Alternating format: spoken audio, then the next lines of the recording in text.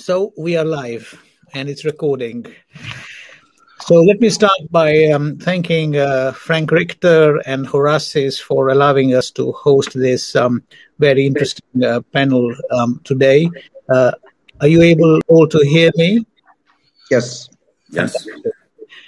And to all of you distinguished panelists, they say that diplomatically the most important postings in the world are Washington, London, Brussels, Moscow, and Beijing, especially when it comes to the Middle East. So our four ambassadors here today have in aggregate more than 100 years experience of diplomatic participation involving the Gulf, North Africa, and Levant, and we are extremely honored to have them.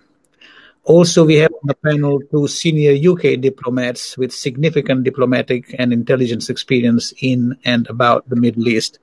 Welcome to you all, and thank you for sparing your time and sharing your experiences with Horasis today. I would like to start by setting the context, if I may. And after that, we will have each panelist express or respond to a question that I will put to the panelist. As we all know, the Middle East is in a state of flux at the moment. Conflicts continue, and the number of failing states, sadly, is on the increase. It is viewed that the West is increasingly important, and one could say that even the US is in withdrawal from its historically very deep engagement in the Middle East. Does this therefore mean a greater role for the UK, for Russia, for China? Can they effectively fill this vacuum that the US could leave behind? It's worth to note that the UK's recent strategic integrated review only paid lip service in 3 paragraphs involving the Middle East. Most of the focus was on the Far East and China. The world is also going through climate change, and there will be a massive impact of decarbonization and the consequences of the climate change movement. What is the Middle East doing in terms of diversifying its economic base and moving away from hydrocarbons? COVID-19, mass youth unemployment, and the recently announced tax on global corporates will also have a significant impact on the Middle Eastern economies. We also have witnessed recently a change in the nature of warfare. Asymmetric warfare is now the new standard, whereby cyber, germ warfare, and drones will be the weaponry of the future. In light of this, what's the whole point of all the fuss on the Iran JCPOA? Is it redundant on the basis that no one who strikes first will necessarily win a conflict? There is also, as we have seen, continuous interference and meddling by non-Arab powers, be they the West, Russia, China, Israel, Iran, Turkey, into the affairs of the Arab states. Can this ever be made to stop, and how? Is it possible ever to achieve Arab unity? Even the GCC is broken and the OIC is largely ineffective. And can peace ever be conceived between neighbors such as Saudi Arabia and Iran, and Israel and Palestine? And finally, water scarcity. Is this likely to be the cause of the next conflict? I could go on and on. As you can see, the themes are complex and they are all very live and current. Let me start by asking Clovis Meath Baker, has the Middle East, in your experience, ever been so fragmented? How much is UK responsible, if at all, for the current state of affairs? And can the UK help to fix it? Clovis. Well, thank you very much, Mohamed, for those very straightforward questions. My short answer to has the Middle East ever been so fragmented is yes. It's always been a region of shifting alliances and interests. If you go back to the Ottoman Empire, that was a fragmented period when the Ottomans were repressing independence movements. If you go back more recently, just to post-Second World War, The establishment of Israel was a fragmenting event. Then the Cold War made the Middle East a battleground, or a cold battleground between the US and the West and the USSR. And that seems to have gone away. Then we had Pan-Arabism in the 1950s and 60s, which was a different sort of fragmentation. When that failed to defeat Israel in 67, it kind of withered a bit, and we have Pan-Islamism from the 1970s on.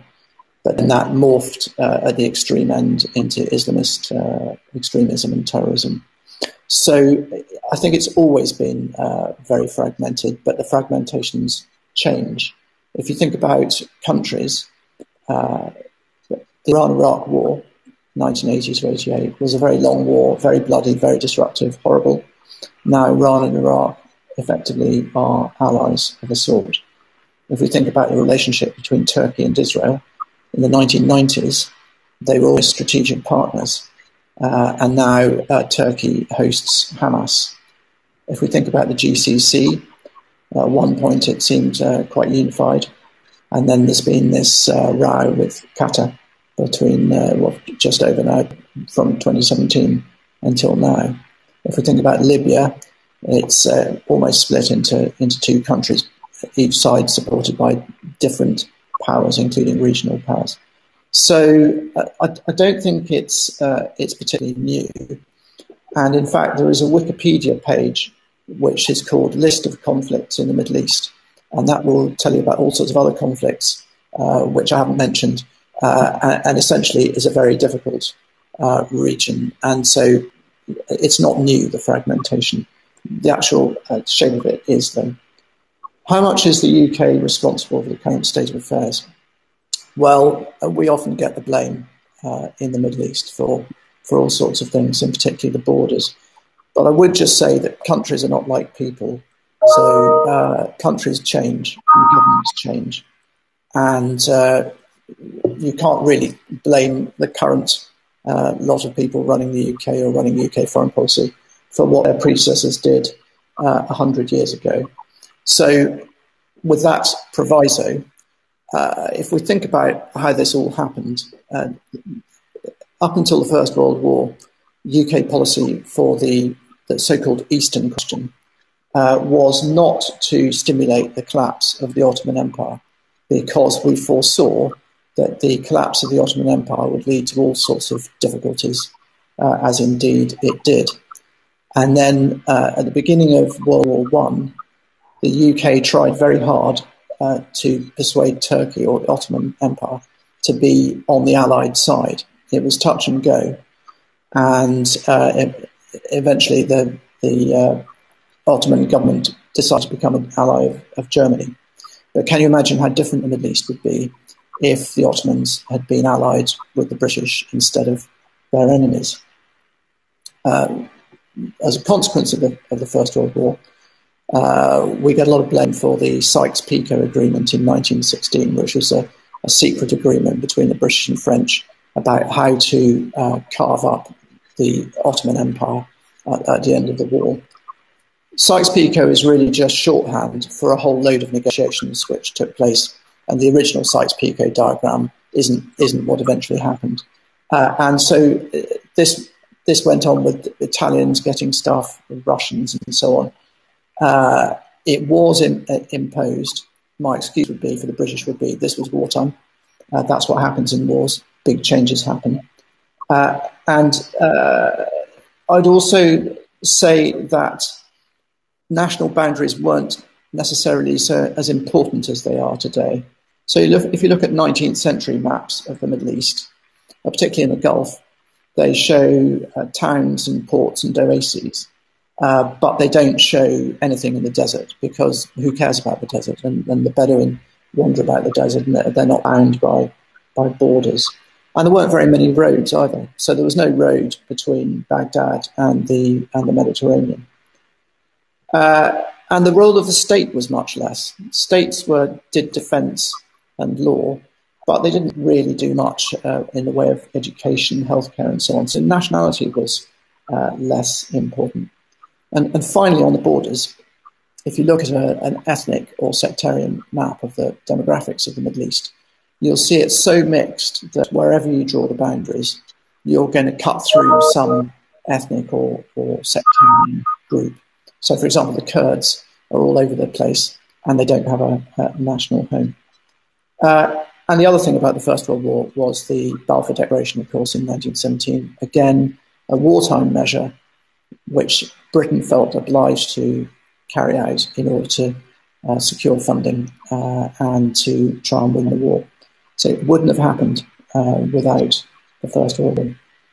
So having said all that, I think we have a mixed record. And so Palestine, effectively, we had the mandate from 1920 to 48. But effectively, we gave up. In 1947, we had 100,000 troops in what's now Palestine and Israel, and there was only a population of 2 million. So that's a lot of troops, and then we couldn't solve the Palestinian question with that much force, and we gave up. In Iran, we backed the Shah in the 1953 coup. That seemed like a good idea at the time. Long term, probably a bad thing to do. And then as you get more recent, I think our record gets better. So in Oman, we helped the change of sultan and the new sultan, Clovis, who's just died. And we secured Oman as a state by supporting Omani forces in a counterinsurgency campaign. So I think we've got a good record there, and with the independence of the Gulf states, again, we didn't fight that. We went out quietly. The first Gulf War, we fought for the liberation of Kuwait, and in fact, Mrs. Thatcher stimulated the then President Bush to take this invasion of Kuwait by Iraq seriously. Question, did we do the right thing at the end of that first Gulf War by not getting rid of Saddam? Should we have taken that responsibility? At the time, people thought we should have done. But if we see what's happened in the second Gulf War, maybe we were right not to. And then the invasion of Iraq in 2003, where Tony Blair went all in with the Americans. Saddam was a bad man. He's gone. His horrible regime has gone. Iraq, the population of Iraq has self-determination. Is that a good thing? Theoretically, yes. But was the human cost of the intervention in Iraq worth it? And I think only history will tell on that. Can the UK help fix it? Well, I think whatever we do seems to be the wrong thing. So when we intervened on a large scale in Iraq and Afghanistan, that didn't work. When we intervened kind of half intervention, as in Libya, where we had the air campaign, that didn't work. That hasn't resolved Libya's issues. And when we didn't intervene, as in Syria, that hasn't worked either. And Syria is a mess. So it's not clear to me at all that what we should do in terms of use of military hard power. And this is against a background where others are intervening. So the Russians are intervening with hard power. The Iranians are intervening with hard power. And other regional states are intervening with hard power. I think we've seen the limits of hard military power. And besides the UK experience in Afghanistan, we've also got the Saudi experience in Yemen, which hasn't been great. People talk about soft power and endlessly going on about how Britain has got a lot of soft power. That's fine, but it's very indirect. You can't use soft power to persuade two countries to resolve their issues. That's not how it works. There's a very long-term, slow influence of soft power. And then people talk about our influence over the Americans. I think that's overstated. The Americans are clearly pivoting to Asia for all sorts of good reasons from their national interest point of view. And we can talk to them, have their ear, and they respect our opinions and so on, but we can't deliver the Americans on the whole. So what should the UK do about this? And I think it boils down to alliances. And when every country is just going after its own interests and is fighting with each other, metaphorically speaking, it's very difficult to resolve any issues. It's all about alliances, and that's where diplomacy comes in. And I know Jamie's going to talk about this at the end. But I think the key thing for us, for the UK, is to have strong alliances in the region and to have some hard power, but only to use that in a very limited way and as a last resort. So I think I've gone on probably over my time. So I'll hand back to you, Mohamed. Thank you very much, Clovis. I'm sure that there will be some follow-up questions, but let me just go through all our distinguished guests first, and then we revert to you.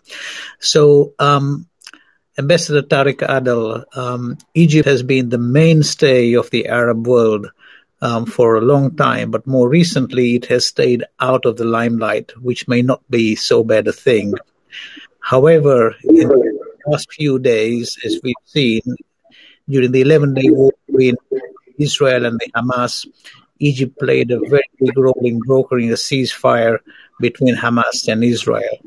Please enlighten us on the pivotal role that Egypt played in this process, and can we see this as a revival of Egypt and its engagement more actively in Arab affairs?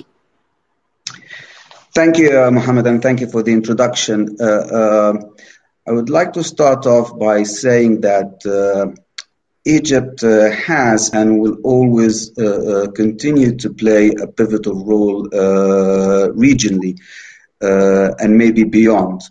And for many reasons, one of which, of course, is for geopolitical realities.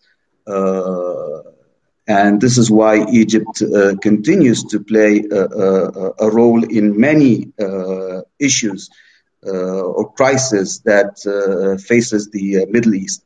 You have mentioned the latest round of escalation that took place between the Israelis and the Palestinians in Gaza.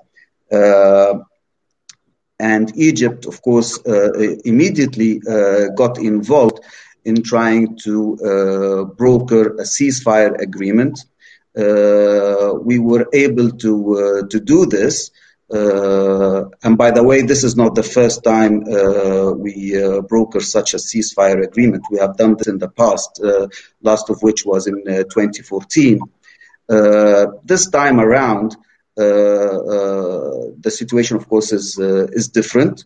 The reasons for the outbreak of hostilities are different. However, we were able, through our contacts and our envoys that visited Gaza, Ramallah, and Tel Aviv, we were able to broker a ceasefire agreement.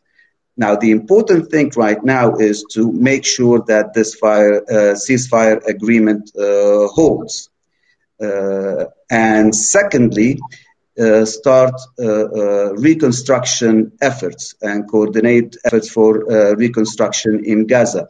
Gaza, in the last round of escalation, has been destroyed quite heavily. So the reconstruction efforts will have to be managed in a way in order to bring back the situation as it were before the latest escalation, but also to improve the situation. Now, thirdly, this is not an end in itself. Of course, the main objective should be, and at least for us, is to settle in a just and comprehensive manner the question of Palestine. And I think the latest round of violence has proved yet again that ignoring the Palestinian issue does not make it get away. You know, it is there, and it has been there for many decades, and it will continue to be there. Many of us in the region continue to believe, and this is not cliche, that the ills of the Middle East stem from unresolving the Palestinian issue. So I think what we need to do, and this is where Egypt is engaged right now, is to try to bring back the parties to the negotiating table. The international community will have to come up with a way to seriously address this situation, because we don't know if, God forbid, another escalation takes place, where would that lead us? So we need to deal with the Palestinian issue. And I think the United States administration realizes that it cannot afford to leave the Palestinian issue unresolved in such a way. The Palestinian issue may not have been a priority for the new administration, but I think what has happened lately has shown, not just to the American administration, but I think to the whole world, that we should also address the Palestinian issue as we are addressing the Iranian nuclear file, Libya, Iraq, Syria. And I think it won't do anyone any good if we leave the Palestinian question unresolved. We can use some treatment to treat the current illness of the crisis. However, we need a long-lasting resolution to the crisis. There is a problem of occupation, and that will only be corrected when the occupation is gone. I will leave it at this. Maybe I'll have something to say on what Clovis said earlier regarding the boundaries in the Middle East, but I'll leave it for later. Thank you. Turn to UAE's ambassador here, Mansoor Abulhoul. Mansoor, UAE has made enormous strides in attracting FDI with Dubai Expo 2020-2021, diversifying its economy. We saw the announcement by Abu Dhabi yesterday that it wishes to spend $6 billion now in the arts and culture space. They are giving citizenship and long-term visas now to attract residencies and businesses to set up in the UAE. And it seems, if one reads today's Financial Times, that there is a refocus away from conflicts and into engaging with the world and the Middle East in an economic way, and hoping that that will be the precursor to solving some of these conflicts. And of course, the leadership, and I know from my own residency there, has been visionary, has been transformational in many ways. In your view, is this the way forward, alongside the soft power that Clovis talked about earlier, for deeper and sustainable engagement in the Middle East? Thank you, Mohamed. It's an honor really to be able to address Horasis Global and such a distinguished panel. Particularly thank you, Mohamed, for the invitation, and Dr. Richter, Mohamed at Conservative Friends of Middle East, Jamie and Clovis. I think if we take a look at sort of the UAE's, I'll be able to answer your question, but if we take a look at the UAE's handling of the pandemic, and really leading the global restart to open the world and continue doing business, it sort of is very reflective of how the UAE deals with crisis in the region. So it's one of the few countries really to open and has stayed open whilst allowing travel and trade throughout the pandemic. So we really feel that openness and safety with the pandemic can be achieved, and it's one that the UAE has shown that it can manage. We were one of the first countries really to start in the mid-2020 with our recovery plans and get things back on track for robust growth in 2021, as economic indicators are showing. for us, the pandemic has really highlighted the preparedness, agility and consistency of the UAE to be able to manage such a crisis effectively. And a lot of that goes back to the measures we took and investments that we put in place pre-COVID. So when you talk about sort of heavily investing in infrastructure, that prepared us to tackle this crisis. We were always investing in the healthcare sector and health infrastructure. We have smart cities and digital infrastructure. So the transition to the online was seamless for us. We've been investing in food security for a long time, as well as our commitments to logistics as a hub for the region. So we didn't experience any shortage during the pandemic. And that has enabled trade and now, more importantly, vaccine flow throughout the world, which we're proud to be able to support.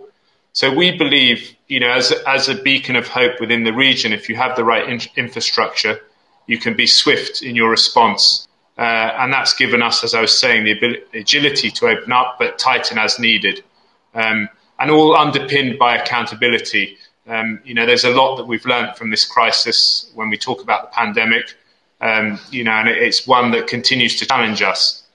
But as a very strong economy in the region, we can be forward-leaning, and we're looking to be able to connect back with other countries and other economies, because it will take all of us to overcome this crisis and really connect back the global economy. But from a UAE perspective, as you were saying in your comments when you introduced me, it's our 50th year anniversary this year, and we celebrate that on the 2nd of December. We also will be hosting Expo in October. And so we really look forward to welcoming the world as different countries open up. But, how that sort of model, how has it, when we talk about the economics of it, which I think is really what your question was asking, how has the UAE been able to achieve this? I think I should set out some of those sort of key enablers of business and success for the UAE, which a lot of the panel and our listeners will know already. But we've always believed that a favourable low-tax environment has sort of stimulated prosperity and economic growth. When we talk about tax residency for individuals and corporate entities that choose to reside in the UAE, that can benefit from our tax treaties and free trade agreements. We also are a country that's quite unique in having a network of tax treaties. So we have a zero income tax. Is one of the few countries in the world, the UAE, is actually to have zero income tax with an extensive range of these tax treaties, something like 117 double tax treaties, which is one of the highest in the world. I mean, to put it in perspective, that's much higher than, say, Singapore or Switzerland would have, and even Liechtenstein, which is considered very prestigious jurisdiction. Moving to foreign ownership, we now offer 100% foreign ownership, and that's decreed by law for commercial companies, can own up to 100% foreign ownership. And that's free zones. We're already offering this in the UAE, but we've extended this onshore to investors. And we expect that sort of foreign investment will exceed 35% as a result of these amendments. We currently have about 300,000 companies operating in the UAE, and the Ministry of Economy is targeting 1 million within 10 years. We're seeing our free zones, which have been part of the sort of landscape and fabric of the UAE and its sort of commercial success, but we're seeing rapid growth, robust growth of companies opening more within our free trade zones, including our financial free trade zones like the DIFC, because we have the regulation and we have agreements with other jurisdictions. But to your question, in terms of sort of the very sort of interesting development in terms of long-term residency, it's one that the UAE has always believed in, having a very liberal policy of attracting people to live and reside within the UAE. But we're offering long-term residency programs, 10 years, 5 years, for example, the golden visa that we offer to investors for a minimum amount of, it's north of $500,000, but also for specialist talents. So people recognize for specialist talents in inventors, proponents of knowledge, medicine, science, research, culture, art and sports. So not just the science side of things, science profession, but also the culture and art scene that we see as key. And you mentioned in your opening comments to creating that creative economy and knowledge-based economy. Important things, privacy. We offer, we're one of the few remaining jurisdictions really to offer important privacy for investors and people that reside within the UAE. Back to one of our sort of historical features, but location. Dubai International. Going back to the Dubai Creek, and our sort of trade with the region through our dhow, historical sort of dhow routes, trading routes. But Dubai International Airport now is one of the busiest airports in the world, and in 2019 had 86 million passengers through it, and serves over 90 airlines. So being a global hub is another aspect that we see as a formula for success in the region. Also, back to the most important things, and colleagues have mentioned that already, His Excellency Tarek, but stability, providing the stability that we need when it comes to our economy, our currency and our government is so critical. And that's supported by state-of-the-art infrastructure. When you look at sort of indexes and ratings, recognized ratings in the World Economics Competitiveness Report, all those things, the UAE and the region sort of tops the charts. So it's one that leadership has put a lot of weight into investing in, we rank number one in the Middle East for ease of doing business by the World Bank. But we've also extended that to other important areas like our ESG framework, launching a very progressive ESG framework where we have our law stipulates equal pay for women and men in the UAE, and a third of our cabinet are female ministers. So it's one that FNC, Federal National Council. So inclusivity is a big area, but we've also been very successful at attracting top flight professionals, because of the quality of life and the attractiveness of the destination of the UAE to live and work.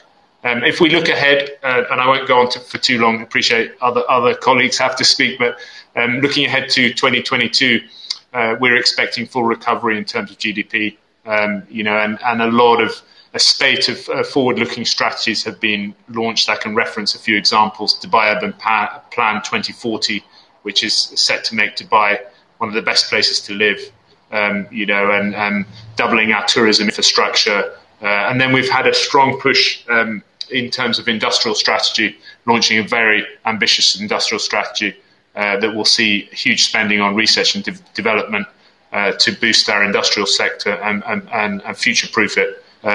We continue to trade as a key feature, and I think the key takeaway from this is that the UAE will stay its course, will stay its path. There's no slowing down, and we want to keep moving ahead. And as you were saying, we look forward to welcoming the world in October to Expo, and we're confident that we'll host an event that makes sense in a post-COVID world. But the UAE will continue to play its role as a beacon of hope, and I can talk a lot about tolerance and inclusivity, and all that aspect. I'm happy to answer more questions later. But I think most of all, we see this discussion and we see Expo and our position in the region and the world as an opportunity to reshape the future. And thank you. Thank you, Ambassador Abulhoul. It's a very optimistic view, and one that I think all of us should definitely subscribe to as well. I will now turn to His Excellency Omar Nahar, Ambassador of Jordan to the United Kingdom. Omar, you said that His Majesty has been the anchor of stability in the Middle East and a dear friend to all.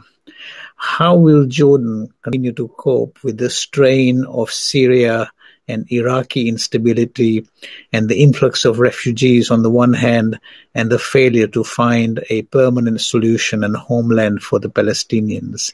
It's a very tough order.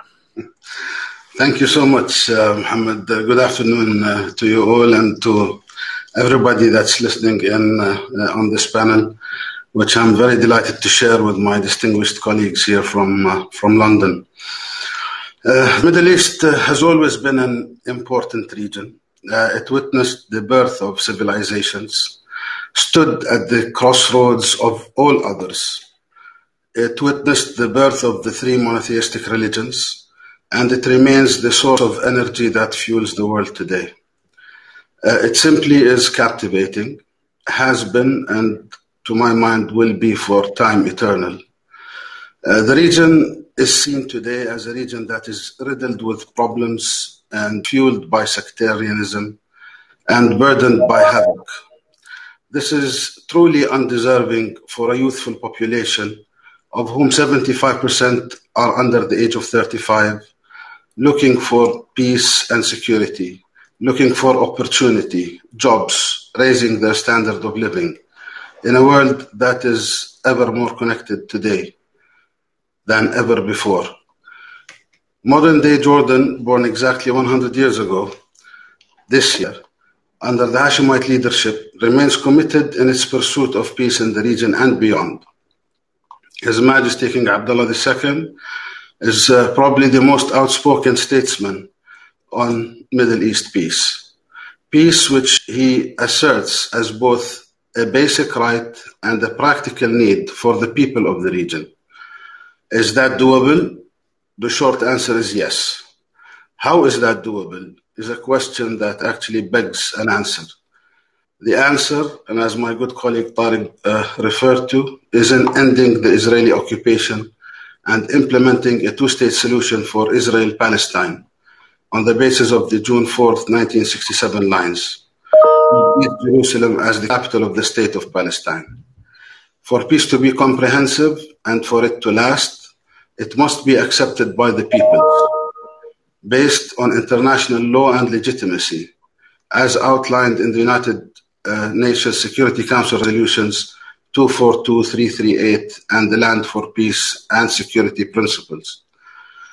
And exactly as outlined in the Arab Peace Initiative of 2002, the Palestinian refugee problem is to be agreed upon in accordance with UN General Assembly Resolution 194.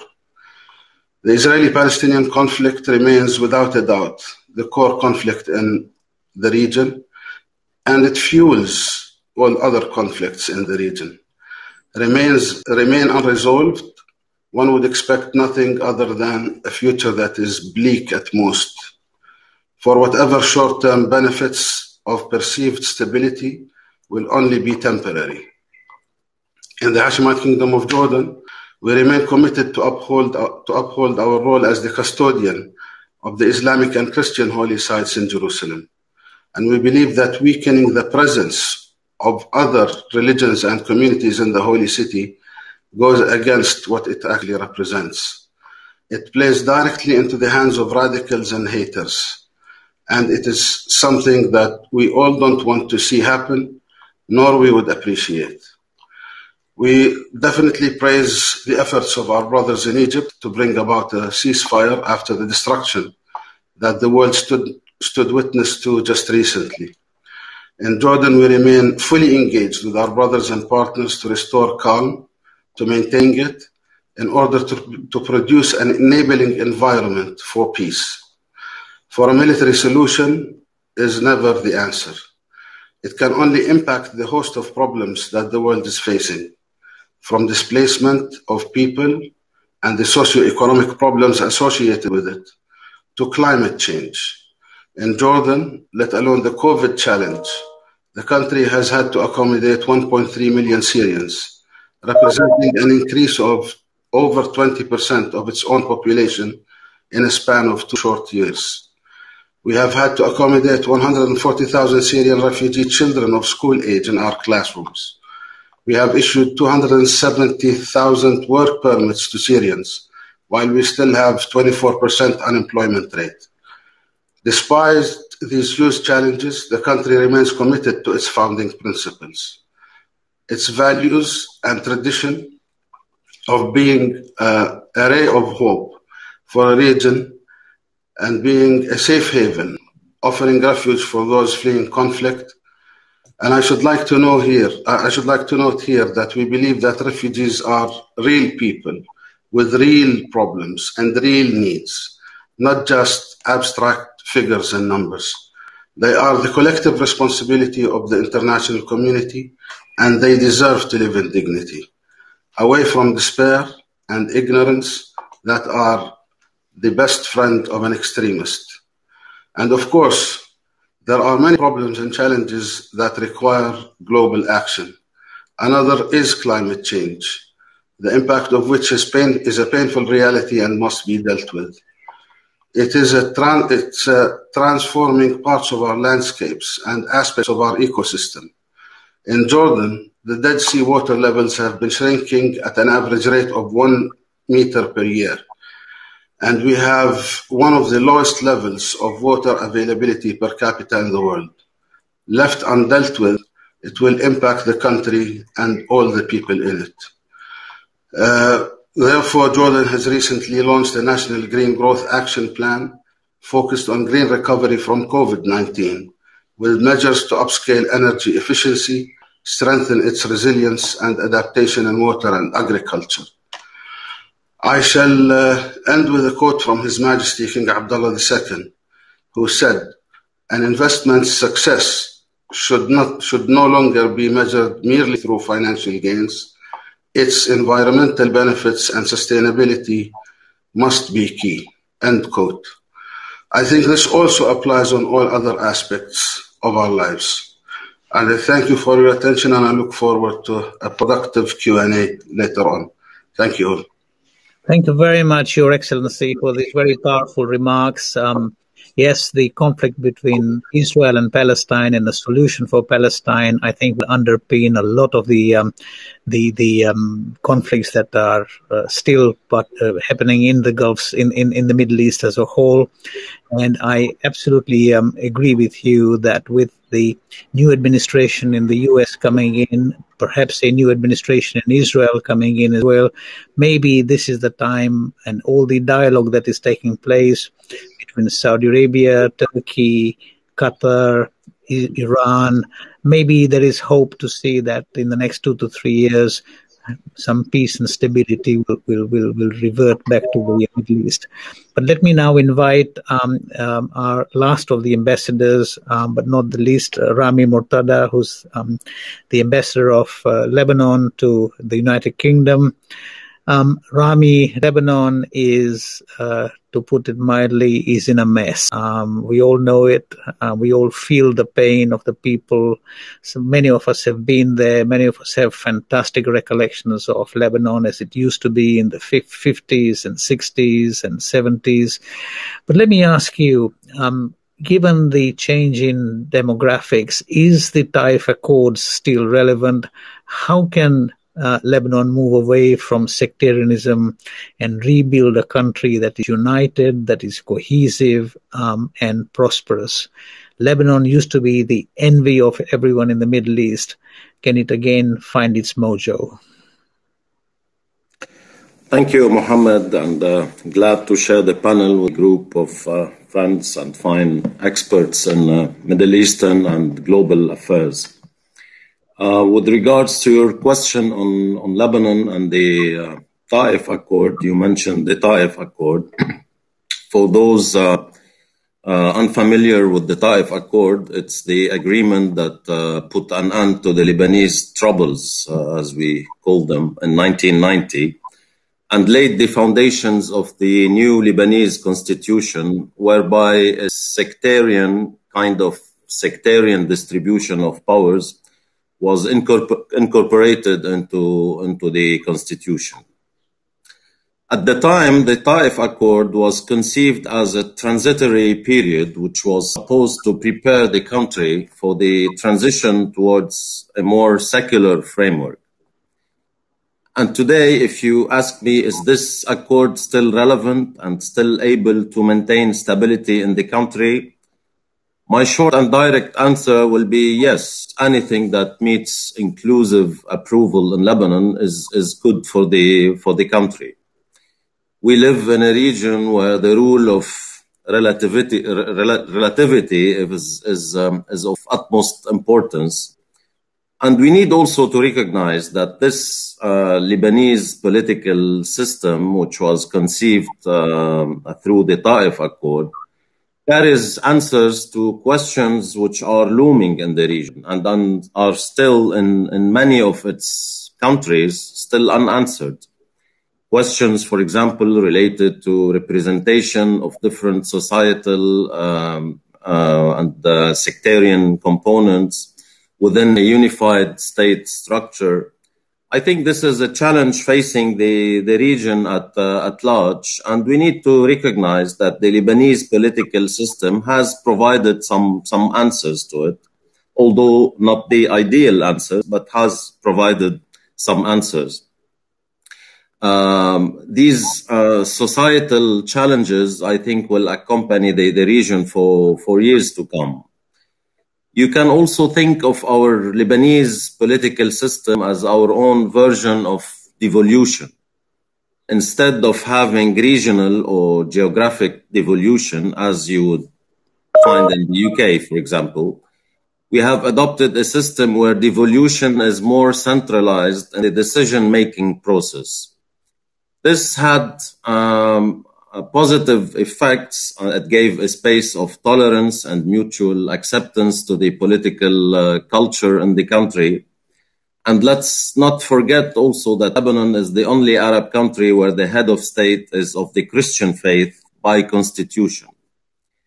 Having said this, no constitution is ideal, and we should never lose sight of the need to evolve, always inclusively, within Lebanon towards a political structure, a political system that takes stock of the huge secular potential that exists in the country.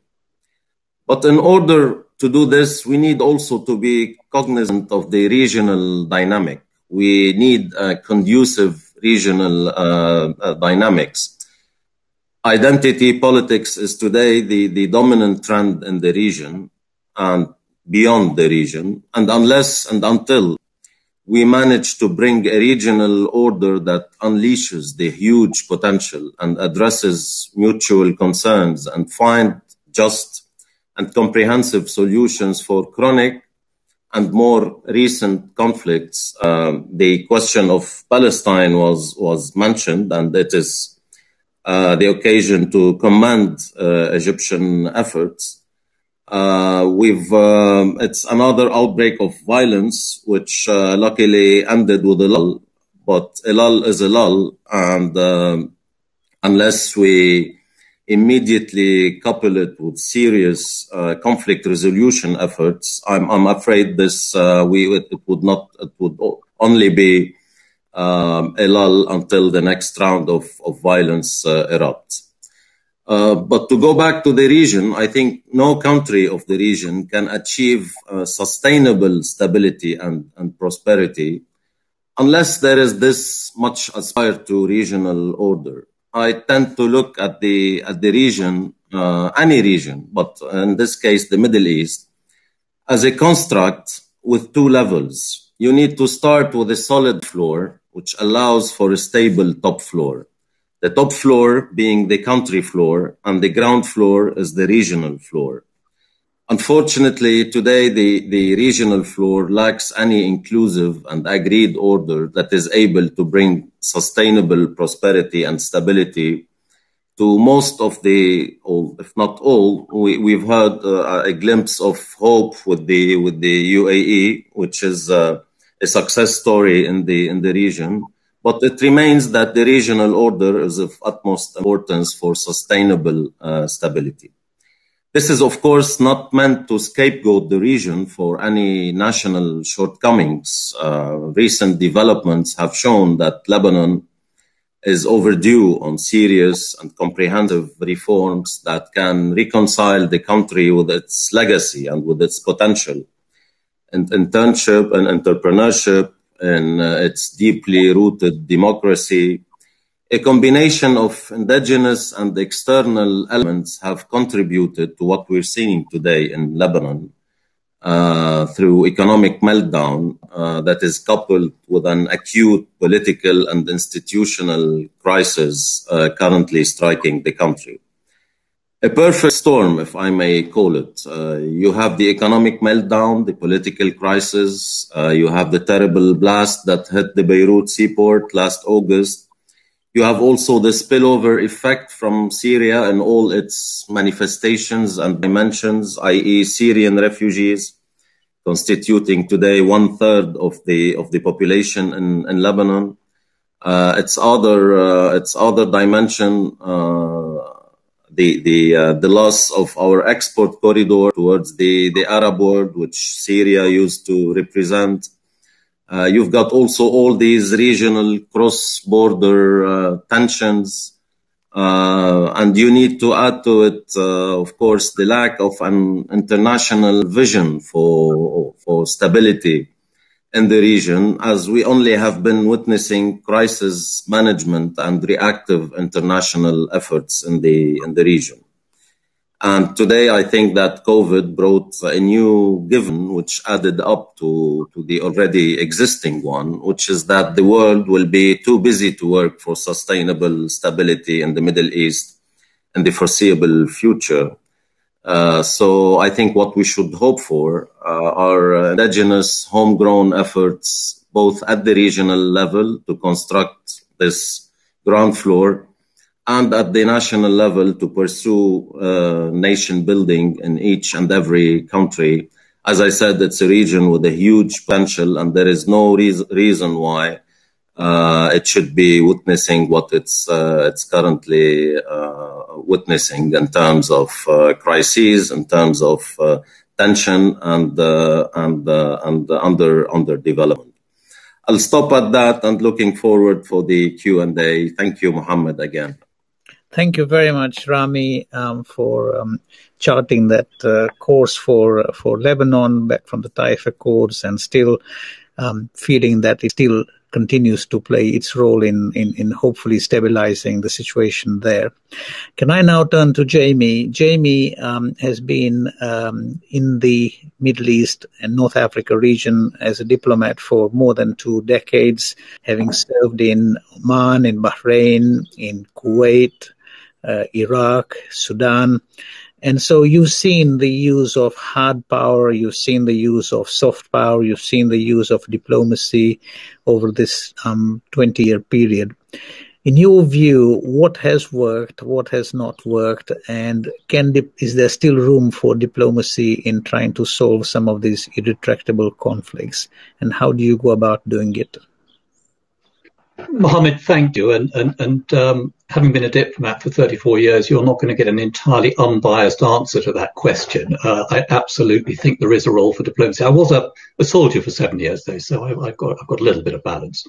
But I think if one has a quick look at the recent history of the region, there are a number of examples where diplomacy has delivered results.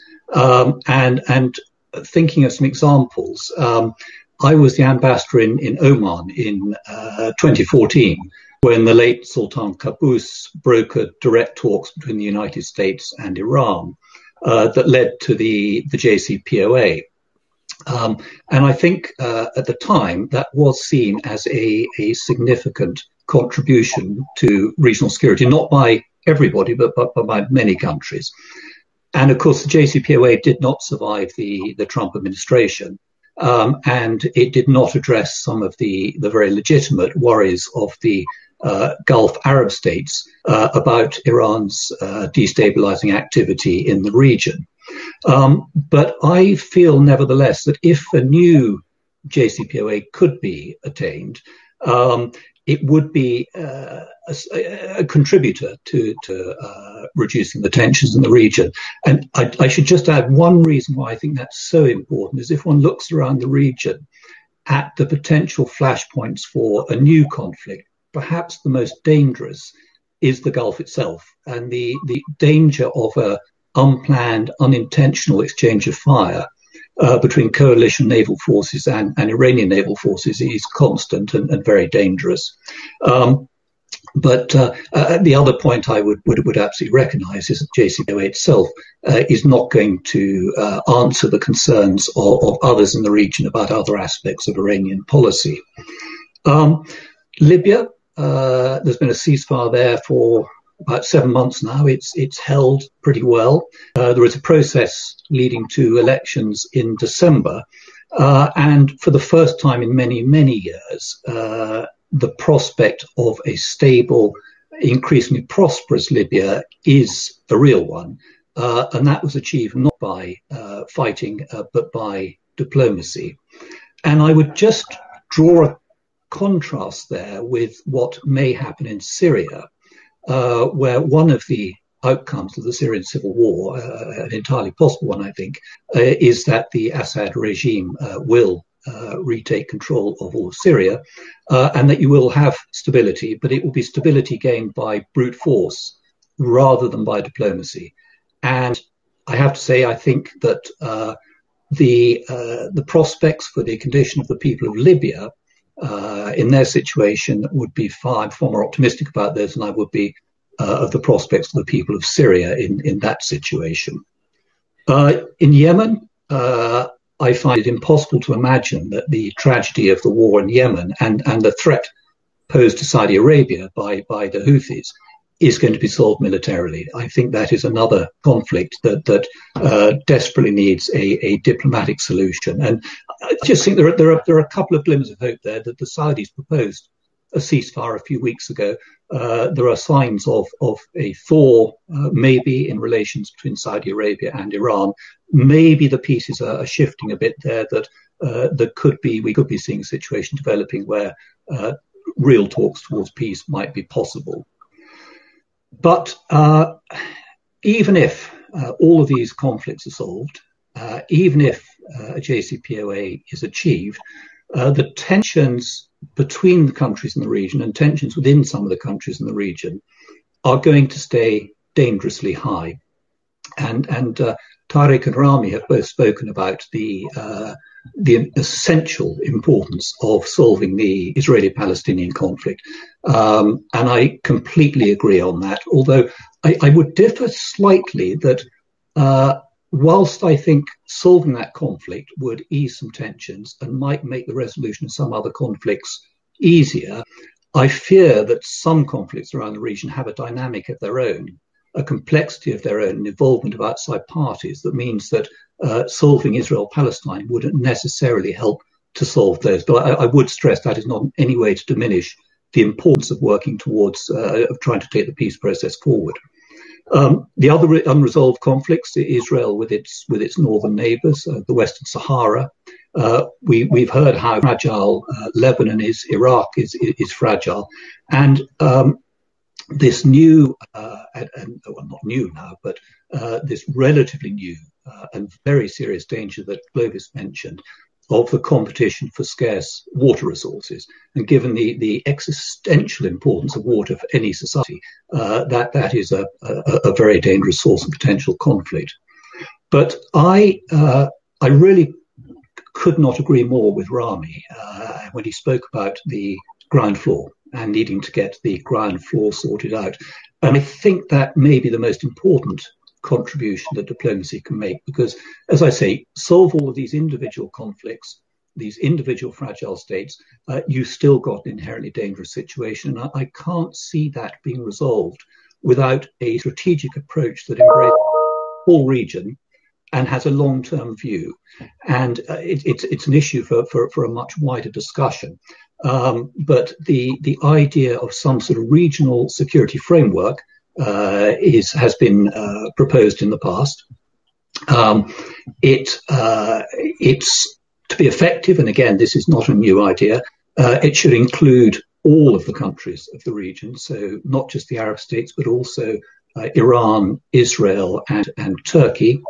It can be debated how many external countries should be involved, as we've been discussing. The US is less involved and less influential in the region now, but I think is going to remain a very important and influential player, probably the most important influential outside player there for some time to come. The Europeans, the UK, France, Germany, the European Commission, all co-signatories of the JCPOA, all have close relationships across the region. The UK and France have close historical relationships with most of the countries in the region. Russia, very much present, including with military force, very active in the region. China has a huge economic dependence on Gulf energy, and again is becoming increasingly active in the region. It would be tempting to say that all of us in the region, outside the region, share an interest, which is stability in the region. It may be being optimistic. There is, one would have to recognize a danger. If you manage to set up some kind of framework, it could just become another arena for world power competition as much as for collaboration. But I think that kind of regional approach will be essential to tackle these long-term issues. And it needn't and indeed shouldn't just focus on security and defense issues. And again, Rami touched on some of the regional issues that it might cover, but economic development and trade, tackling climate change, and actually, now and again, Rami touched this, collaboration in preparing contingency plans for pandemics and other catastrophes, all the sorts of things that everyone has an interest in doing. And that are less contentious perhaps than the defence and security aspects. And indeed, if these softer issues were focused on first, that could in itself be a useful confidence building measure for the other issues. So I'll leave it there, Mohamed. Again, there's a lot more one could say on that. Thank you very much. Thank you very much, Amy. So sadly, we now have 5 minutes left of the official 1 hour that we have. We can continue, but I know some of you have got hard stops and other things you need to do. So there are so many questions that have come out from the very interesting and engaging points of view that have been shared here. But I think that in conclusion, let me ask our 4 ambassadors. You have here Jamie, Clovis, and myself, who are very much part of the British framework. And if there is one request that you would like to make of the British in terms of what they could or should be doing in the MENA region more actively, what is it that would be your ask? If you could each share a 1-minute request, and then we can see how we sort of take that forward. Who should we start with? Rami? Okay. Thank you, Mohamed. Well, I think very, very short and spontaneous answer. I fully subscribe to what Clovis said on a sort of dilemma that the West and Britain and Britain in particular has when it comes to dealing with the Middle East. Because there were several types of involvement. They don't seem to have worked. But I think one major contribution that the UK could have is to provide the wisdom and the knowledge of the region in designing this construct that we spoke about, this regional construct, in a way that provides win-win schemes for all the stakeholders and guarantees the rights and obligations of all the countries of the region. I mean, it's a region where I look at it as a building where the tenants don't have a management company or a platform where the neighbors can meet and discuss their issues. I think Britain could be very, very useful at providing the intellectual pillars for such an international initiative towards the region. Thank you. Thank you. In your answers, also please comment on whether you feel that there is a need to have a new institution or a new framework that could help as well, or is what we have today sufficient? Tarek. Thank you, Mohamed. Very quickly, I know we're very pressed on time. Just 2 things, if I may. First, on the Middle East in general, I think there has been a consensus here that we need to take some serious look on how to bring the parties back to the negotiating table in order to reach a solution to the Palestinian problem. There is also an understanding now good, and this is a good understanding, that the two-state solution must be looked at again in a serious manner. I think, in short, what I'm saying is we would ask from the British, since this was your question, since the UK is hosting starting, I think, Friday, the G7, maybe something should be included in the agenda or in whatever conclusions is going to come out of the G7 when it comes to the Middle East and when it comes to the Palestinian problem. Stressing the importance of a peaceful solution and a two-state solution, I think, would be of paramount importance. This is my first point that I would like to make. That's my second point, and this is on the national level, and there has been a couple of mentions on the water scarcity. You all know, of course, the problems that we are facing, along with Sudan being the two recipient countries down the Nile, with regard to the Ethiopian dam. There are two things here. The Nile for us is an existential issue. We have no other water resource other than what is coming from the Blue Nile. 87% of our fresh water comes from the Blue Nile, which will be adversely affected by the GERD if we do not agree on some kind of ways and means in a binding agreement on how to fill and operate this dam. So I also wanted to mention this because I'm sure you are all following these negotiations, or actually the lack of negotiations right now. Ethiopia, unfortunately, is establishing facts on the ground and is continuing to build the dam regardless of whether or not we'd reach an agreement with Egypt or Sudan. Thank you. Omar? Yeah. John, thank you so much for this. The UK may not be a superpower in today's measures, but it is still a very, very important player on the world stage. Unfortunately, there is not a single coalition of sorts outside the United Nations that the UK is involved with in dealing with the Israeli-Palestinian question, which and with reference to what our friend Jamie said earlier, it might not automatically resolve all the other conflicts in the region, but it will for sure enhance the level of communication that states to states have, people to people have. It will definitely relieve a lot of pressure, and it will definitely make us all in that region look with a different, fresh, objective look at what is happening with the conflicts around the region. So it is important, and it does remain the core question. It begs the attention of everybody when things escalate. It's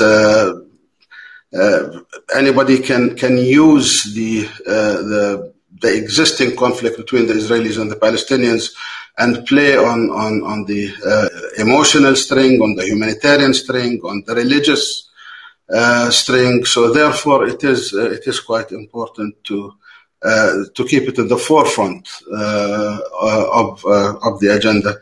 And yes, dear Clovis, I don't believe that people should sort of be responsible for the mistakes of their forebears, but we do have to start somewhere. And we have to agree on a starting point and agree on an end point and take it from there, because otherwise things will not change, and my dear friend Rami will not have his first floor, nor will we witness a basement that is solid enough to cater for the people of the region who are really genuinely looking forward to moving on. The region is connected to Europe. The region is connected to the West. The region is connected to Asia and Africa. It's everywhere. And in today's day and age, information travels very quickly. We're witnessing a huge change with the social media, that is basically affecting mainstream media as we all know it. So there are points that the UK can definitely make and make soundly and loudly. And again, thank you so much for this, and I look forward to seeing you in person soon enough, inshallah. Thank you. Thank you. Mansoor, the last word is with you. Just very quickly, I won't add, my colleagues have mentioned some very important points in terms of how the UK can sort of play a greater role. But I do think we shouldn't forget, the integrated review and the Defence Command paper. Although I think to say it paid lip service is a little too much. I think there's a lot of thought that went into that. Very difficult to compress that all into one document. It's an important part, but what we want the UK is now to deliver upon that, to play its role as a global Britain. That's where I think my colleagues mentioned the intellectual property the UK has and ties with the region. That's where it can play a deeper role, and we want it to deliver upon global Britain. It seems to be very domestically focused at the moment, so I think we need to sort of all urge it to deliver upon that, and we have an elaborate strategy for that. So, and we have the deep connections and friendships. And thank you for the time and opportunity to participate today. So I think we will now with this bring this panel to a close. I would like to thank each of you for taking the time in your extremely busy schedules to be here today and to answer questions, difficult questions. And I think I leave at least this panel feeling that there is hope, there is optimism, and I think with the right approaches by the Biden team, by the UK, by Europe, maybe this is a turning point now to seeing how some of these irretractable conflicts can be at least solved, and the consequences for the people of the region who have had so much suffering to endure over the years can be mitigated. So thank you very, very much for your time and your participation today. Hugely welcome. Thank you. Thank you. Thank you. Jamie, thank you so much. Bye, everybody. Thank you. Bye. Bye-bye. Thank you. Bye-bye. Bye. Bye-bye.